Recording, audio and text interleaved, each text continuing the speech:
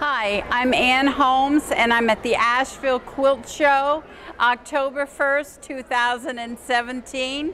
I just finished this quilt just barely in time for the quilt show. It's my no sewing until you quilt it technique.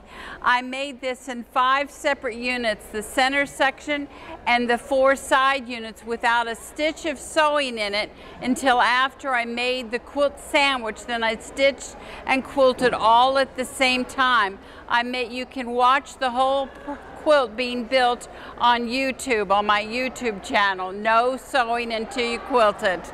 I have a young assistant, Rachel, that helped me.